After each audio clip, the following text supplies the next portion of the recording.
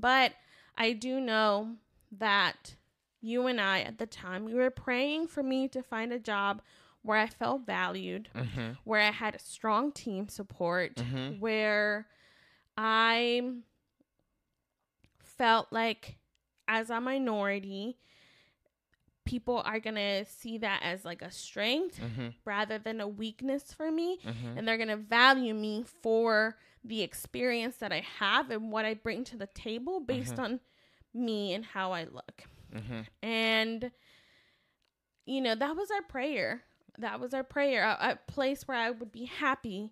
You know, we at the point we weren't even thinking like money wise. We were just like somewhere where my mental health is not gonna suffer.